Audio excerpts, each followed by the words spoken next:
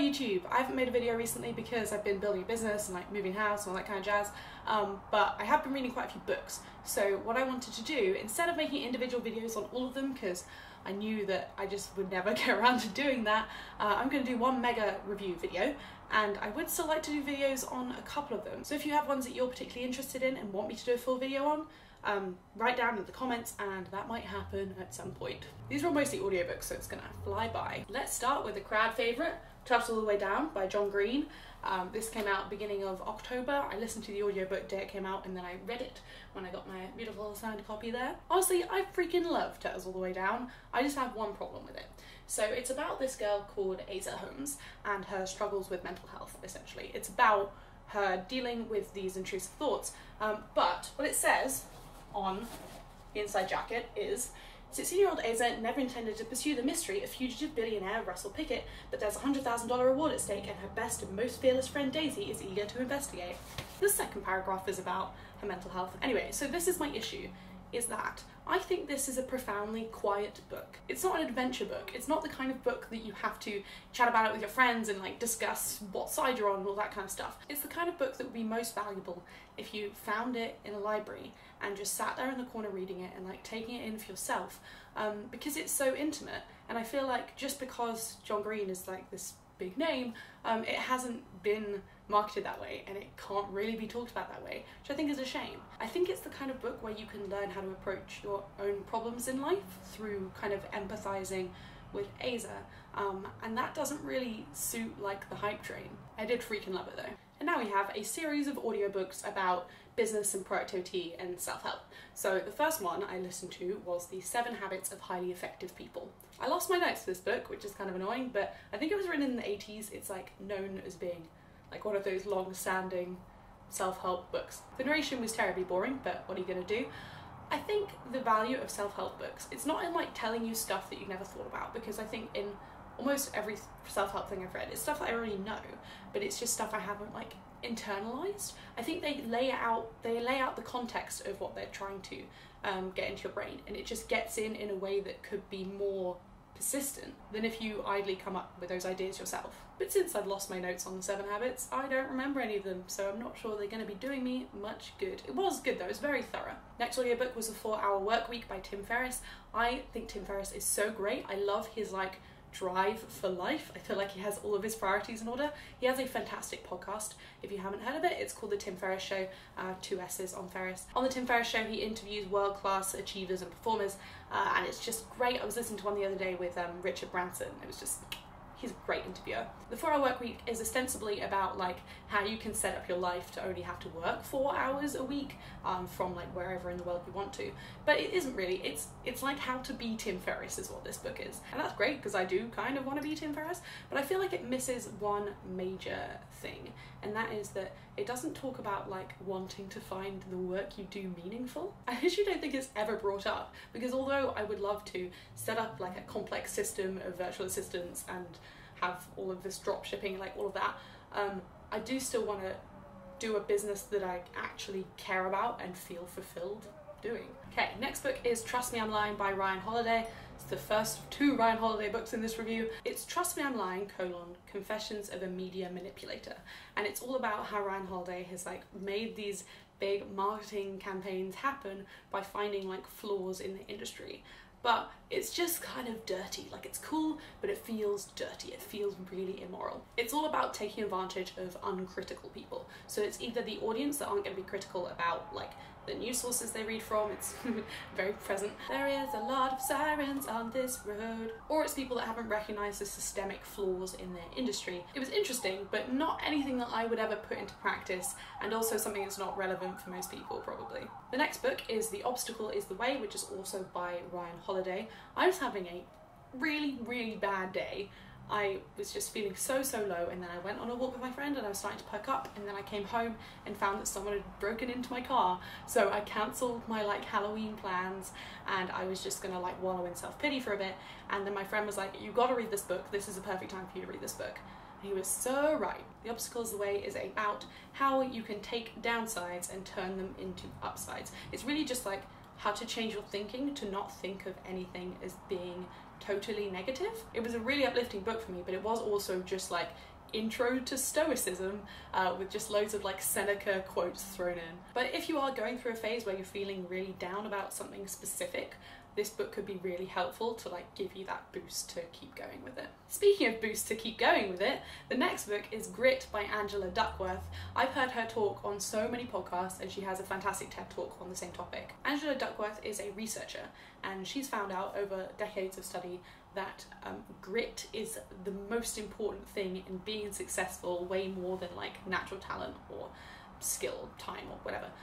It's just like basically about persistence and like charge for doing something consistently. I really needed to read this book because I've always kind of thought that my ability to like pivot off ideas and be flexible as a good quality. No, I think this is like my biggest flaw as a business person, and it's really good to like be able to accept that. Duckworth goes through several examples of people that she found that are extremely gritty and try and understand like what it was in their past that made them that. And a lot of it is pedagogical. It's really like how you are set up in childhood is how you are gritty now. Like you can do things to change how gritty you are, but really it like is set up in the first 10 years of your life. Stuff like being forced to learn a musical instrument is so good for grit, and it doesn't have to be like you're forced to do this thing, but it's like you get to choose what instrument you want to learn, but you're gonna do it for a year, and after that you can quit if you want to, but if you want to do it more, you have to stick to it for another year. I have absolutely lovely parents, but they were kind of pushovers, so I never got that like strong hand to like force myself to be more gritty. But it's definitely something I've internalized as a problem. So instead of being like, I'm gonna pursue this project next and then this project, I'm gonna focus on one thing at a time and see how I can like develop a steady routine around it. Or, you know, I want to get better at grit. Next audiobook, I was in Doncaster Station at 7 AM on a Saturday, and I was stuck there for like an hour and a half. It's a long story, but I was like looking through my phone to see what audiobooks I already had, and I had Modern Romance by Aziz Ansari. Aziz Ansari is just like so cool. He is the guy I want to be. I was like binging Master of None for the previous week, so I was like, now is the time to listen to Modern Romance.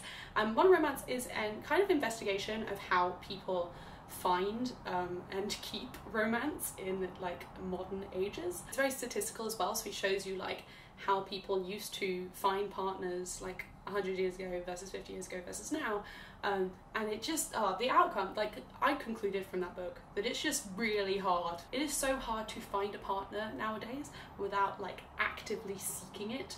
So it is made me think I should start dating again, pretty much. Aziz is funny, but this is quite a kind of scientific book. It's not actually just like a comedian writing a book. It does have a like research basis, so be warned. My last three are physical books, so I can use my cute little book stand. I totally lied. Although I do have Bram Stoker's Dracula in a physical format, lovely Penguin-ish library copy, I did actually listen to it as an audiobook. It was a fantastic audiobook though. It was a full cast. It had like Tim Curry in it, like an Audible production. Excellent. I was doing like 6 hours of soldering and I like needed something fun to bring me through it. I never thought of reading Dracula before. I always thought it would be kind of like dry and boring, but this was a riot. It was like a gothic Victorian novel. And so much happened. So the basis of the novel is that Count Dracula wants to buy a manor in England, and he also wants to like ship stuff over, and then there's this weird like two-way entrance into people knowing him, and then there's this girl that like 3 guys love, and she keeps like not having blood in her system, so they keep transfusing her blood, and then she dies, and then this doctor, Van Helsing, is like, oh, I know what it is. And then there's like weird fog, and they have to find all of these like boxes of soil, and it's just like so much happens. And it was very fun. I still have my reservations about Victorian literature, like treatment of women in this is just shit and all that. But it was great. I feel like I raced through it a bit quickly as an audiobook. It would be a really lovely one to like curl up with at Christmas. Next book I have is Ender's Game by Orson Scott Card. I did read this as a book, I promise. Ender's Game is a YA sci-fi novel, but it was written in I think the mid-80s, so it doesn't, although it has a lot of like YA sci-fi tropes, it was like the arbiter of them. The book is about this boy called Ender, who is 6 years old when the book starts, and I think 12 years old in the final stages of the book.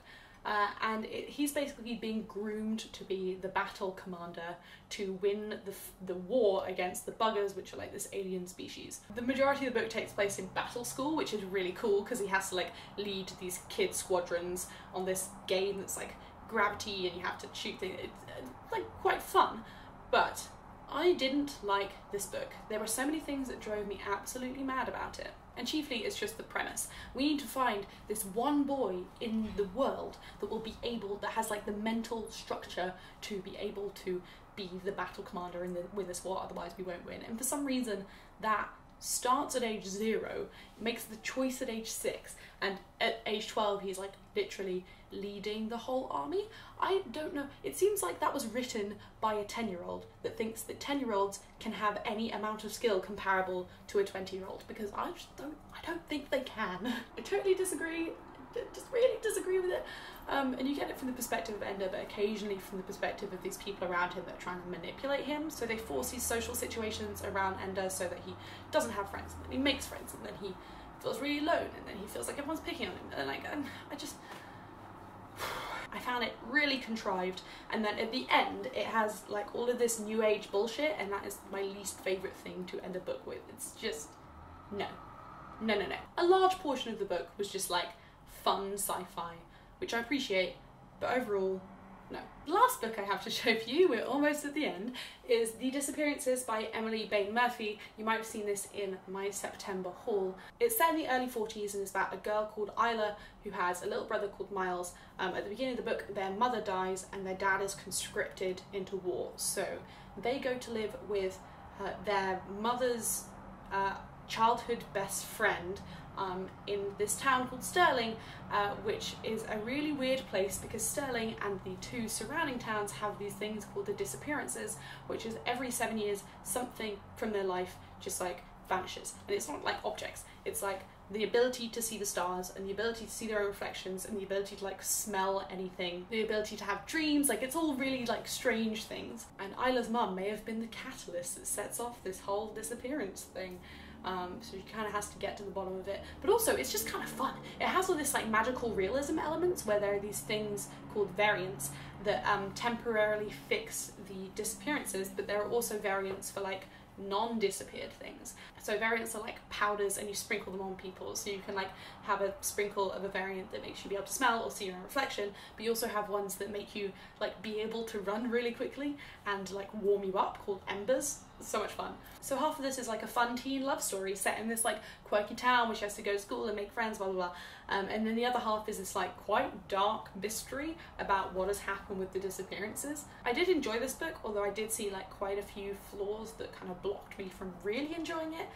Like, I feel like the conclusion wasn't, it was a cool conclusion, but I feel like it was like had a lot of weight towards the end of the book, but didn't really make sense in the context of like the whole thing. There's no way for me to describe that without spoiling it. But also the way they use metaphor drive me mental. You know when you read a sentence and then you like think about it and you're like, that doesn't make sense.